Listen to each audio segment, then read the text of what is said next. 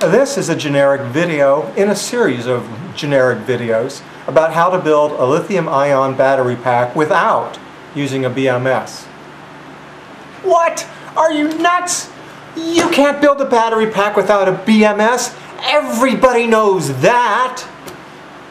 Well, when you're done watching these videos, you will know how to build a lithium-ion battery pack that has an instrument panel on it, so you know that your cells are balanced.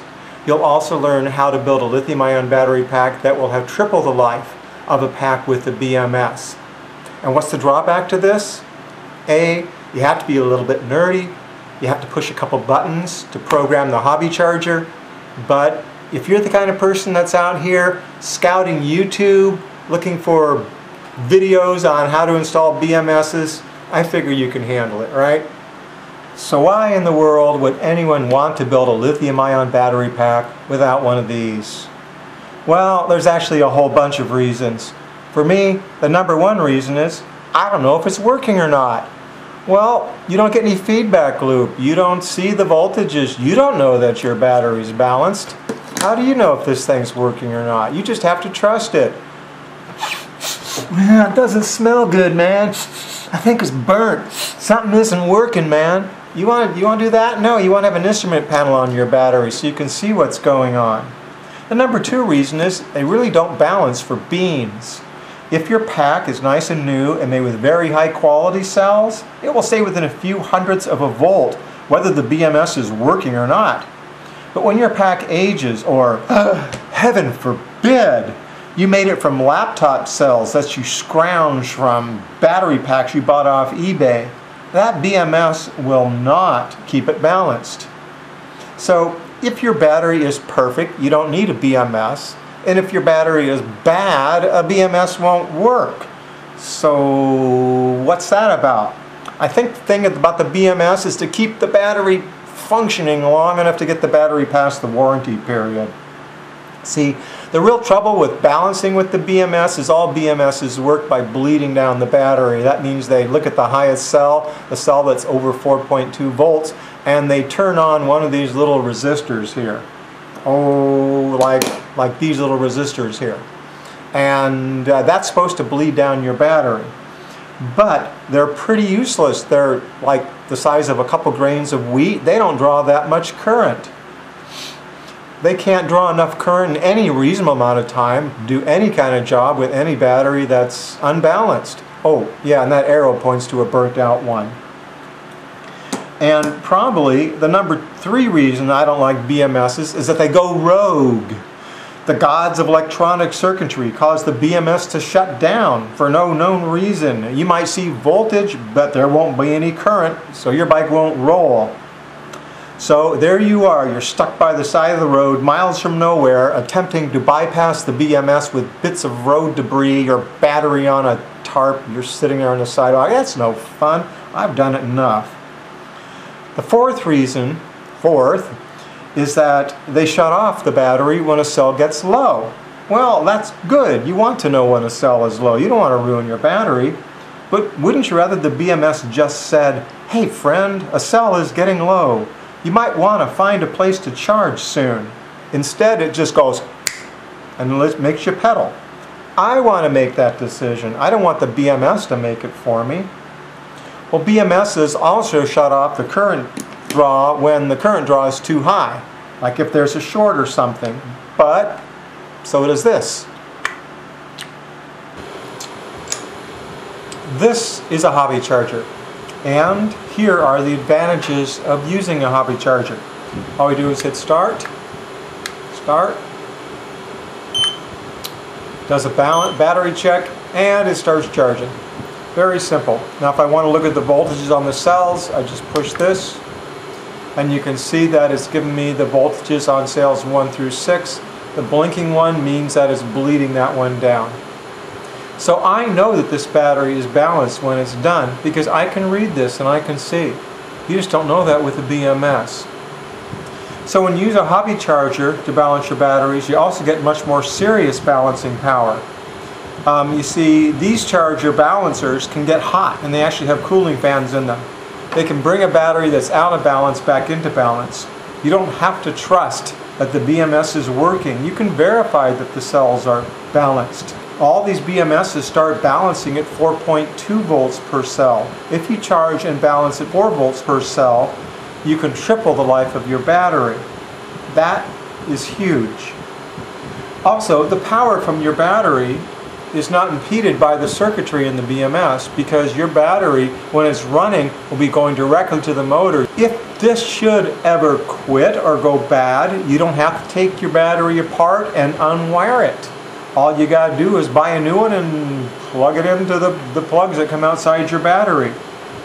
But if this goes bad, how do you know? What do you do? It's pretty simple, actually. You wait for your battery to fail. The cells become unbalanced, they become damaged, some will get undercharged, some will get overcharged, and your battery capacity will drop off to the point where you can't stand it and get a new battery. Would you rather do that, waste your battery, or spend maybe a little bit more and have an instrument panel on your battery? The part that complements hobby chargers really well are cell loggers. They're inexpensive. They run less than $5. They are the instrument panel into your battery. And they also provide a low voltage alarm. They mount them in these planes when they get ready to fly them. They have this alarm set to go off at a preset low voltage, say 3 volts. So when they're flying and they hear the buzzer sound, they know, oops, one of the cells of their battery is at 3 volts, it's time to land. You can monitor up to 8 cells in series using this. You can monitor an 8S battery using one of these. If you have more than 8 cells in series, and you probably do if you have an electric bike, probably 10 to 14 cells in a series, you need 2 of these. So, we can use hobby chargers to better balance and to triple the lives of our batteries. We can use cell loggers to monitor the cell's voltages while we are riding and to warn us of low cells. We can use fuses to protect us from overcurrent situations. We can ditch our BMSs and be better off because of it. Yay! Power to the people! Okay, Shawn, reel it in, reel it in. So here is why hobby chargers and cell loggers aren't used more commonly. The cheapest and most common hobby chargers only balance 6 parallel groups. Usually it's in the name, like a 206B. Others will do up to 10. Here's an iCharger that does 10 cells at once. If you have a 36 volt battery, you're gold, because 36 volt batteries, lithium ion chemistry, are 10S's. But what if you have a 14S battery, like a common 50 volt battery? There's only one that does it. It's called the Thunder Power, and that will balance 14S batteries. However, unfortunately, I can't recommend it. Mine has failed. So let's take a look at the workaround. A split battery pack. What if you take like a 14S battery and make it in 2 little batteries, 2 7S batteries, and then you hook them back up in series to run them, but when you want to charge them, you just take apart the series wiring and put them in parallel and just charge them individually. You can either break the battery apart mechanically and move one to one part of your vehicle, another to another part of your vehicle, or you can keep them together in the same case and break it apart electrically. Let's do that. Let's take an old 14S 5P battery that I've got in my shop, wire it up and make it into a 2 7S batteries. We'll leave the battery intact. I'll show you how to do that next. Here we have a 5P 14S battery. 5P, 5 cells wired in parallel. 1, 2, 3, 4, 5. And 14 cells wired in series. 1, 2, 3, 4, 5, 6, 7, 8, 9, 10, 11, 12, 13, 14. So what we're going to do is transform this into a 5P, 7 cells wired in series. So we got to find where the 2 7 cells are joined together. And let's count up 7. 1, 2, 3, 4, 5, 6, 7. So right here, all these have to be cut and removed. So now I've gone and cut the piece out that separated these two. So let's find the 2 new battery terminals. This is the negative terminal of one battery. And we'll count out 7. 1, 2, 3, 4, 5, 6, 7. And here is the positive terminal. This is the positive terminal of this battery. Okay? And here is the negative terminal of this battery. And this, of course, would be the positive. I've made my little pigtails here, and there you have it. There's the two leads coming off the two positive and negative terminals of the two batteries. Okay, so now what I'll do is I'll create the series wiring that will connect this battery back together. Make a 14S battery out of these two 7S batteries. Okay, here we have the harness made. Voila! We've just made one battery again out of two. However, we can still take them apart and charge them with a 8S hobby charger. These connectors are called JST-XH connectors. They plug right into these prongs. The cell logger has got things written on the back at the negative terminal. It starts over here on this side. So I want to find the wire opposite the red, the negative, and hook it up in there. And now this is my negative wire, okay? So this wire goes to the negative terminal of one of the batteries, and this wire goes to the positive terminal of the same group of cells. This goes to positive 2, positive 3, 4, 5, 6, etc. When I wire up one for this side of the battery, I'm going to take this negative and bring it over here to this negative terminal. Well, I've got my first cell logger wire hooked up here. So let's look at this battery. Let's see what it tells us. This is an old battery. It's been sitting on my shelf for a while. Okay, so we find the positive, the negative, hook it up according to the instructions. Starts beeping. It says we got 7 cells. Number 1, 4.05. Good. 2, there's the alarm. 2 is low. 3's high. 4's 5. Whoa, high.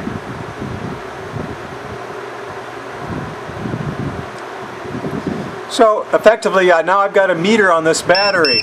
Oh, there's that bad cell. There's the alarm going off. So if you're riding your bike and the cell started getting low, that's the noise you'd hear. This battery could never be balanced with a BMS. I'm not even sure a hobby charger can bring it back because that one cell looks like it's dead. We have the second group of cells wired up. Let's hook up the cell logger and see what it tells us. 7 cells, 24 volts, number 1. Okay. 4. Oh, 4 is low, 0.02 volts. Well, that's what you get. This battery lived on a BMS all its life. That's why it came to my shop for repair. It was just dead. No wonder this poor owner of this battery was losing range on his bike. Got 2 groups of cells that the BMS wasn't able to keep in balance, and finally they went out all the way. Here we have the hobby charger plugged in. You can see that we've got it plugged in to one half of the battery, this half over here, and we've got the newly installed sensor wires plugged into the hobby charger. So once the battery's balanced, then you can start charging it at 4 volts per cell, and when you do that, you'll get triple the battery life, and you can charge both halves of the battery at the same time. But how do you take your charger and adjust it so you get 4 volts per cell? Well, let me show you how. This is just a common cheap like 2 amp charger. I do have it plugged in. When I'm fiddling around here, you got to be really careful. Here's my voltmeter. It's hooked up so you can see the voltage change. Now what you're looking for is right close to the output port, a little blue square box with a little tiny gold screw on top, and you adjust it while you're watching your voltmeter. Remember, I'm working with a live box connected up to 110. To say I am being careful is an understatement. See, so I'm finding a little head of that screw. Now I'm turning it. There we are. 57 divided by 14. We're at 4.07 volts per cell. That'll do it. So, I've shown you how to build a battery where you take the 14S battery and split it into 2 halves. But I prefer a solution where you take the battery and you split it into 2 halves mechanically instead of electrically. And here's an example of that. This is my Yuba Mundo, and on this side I've got a battery pack down here, and over here I've got another battery pack down here. The electrical junction box, of course, makes the connection. I get 52 volts out of there. To monitor these different groups of cells, I have these cell loggers here. I'll turn them on. This is cells 1 through 7. And you can see it counting down the cells. On the other side is cells 8 through 14. You see it counting down the cells over there. So when I'm riding the bike, and if I think that the battery might be getting low, I can turn these on, and I have a low voltage alarm set to go off at 3 volts. And now I have the battery telling me, hey buddy, I'm getting a bit low, maybe you want to do something about that. But at least I get to make the choice and not have the battery shut down on me. You can charge both sides at once, of course, because they're wired in series. So you adjust your charger to charge at 4 volts per cell, not 4.2, and you can plug it right in here and charge them both at once. However, there's no balancing action happening, you're just bulk charging. Oh, you're worried, one of the cell voltages might get too high. Not a problem, you're just charging to 4 volts, and you over here and you've got a monitor where you can monitor the cell voltages. Now you know what's going on inside your battery. I noticed that my cells are getting a little bit unbalanced over here by checking this. So I hook up my hobby charger to balance it. These are the 2 leads that go up here that join the battery together and carry the sensor wires up here. And so this one's for power, of course, and this one's for the sensor wires. These are Deutsch plugs. This is a Deutsch plug, this is an XT90. Okay, so I've disconnected that and I plug right into my battery with my hobby charger. Again, here's the sensor wires going in, and here's the XT90 going in. Okay, I'm taking a look. It says, my hobby charger says that it's a 7S, good. It wants to do a balance charge, right. I push start. Checks the battery, and it starts balancing. I want to see how it's doing. What's the balancing coming out like? So I push this button, and it gives me the voltages from the various cell groups. The ones that are blinking means that it's bleeding those, and it means it's charging the other ones. So I'll know when this is done because I'll be able to look and see, well, besides it alerts me. So that's how you manage this. Of course, you could do both sides at once. If you had what's called a parallel board, this is a really common item in the model airplane battery charging world. And because I'm charging this battery up to 4 volts per cell instead of 4.2, it's not going to last 500 cycles, it's going to last maybe 1,000 to 1,500 cycles. What does that mean? Well, I get about 60 miles on this rather modest battery. What is 1,500 cycles times 60 miles? That's something like 80,000 miles. Yes, think about it. 80,000 miles out of this battery pack. That is what you get if you don't have a BMS that always charges you up to 4.2. Is it worth hacking and tinkering with? In my mind, absolutely yes. Hope you've enjoyed this. Bye.